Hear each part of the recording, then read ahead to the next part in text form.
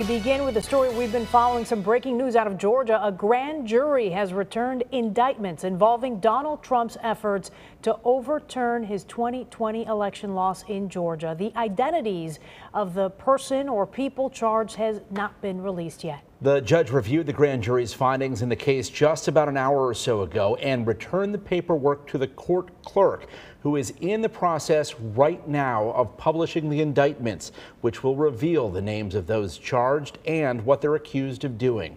Several schemes have been outlined, ranging from then President Trump's infamous call to the Georgia Secretary of State saying, "I need 11,000 votes." Then there was the plan to send a false slate of electors to Washington to cast Georgia's electoral votes for Trump instead of Joe Biden, who won that state. And prosecutors have also indicated that they have evidence showing Trump's legal team was behind a voting system breach. This would be the fourth case against Trump. He has always denied all wrongdoing.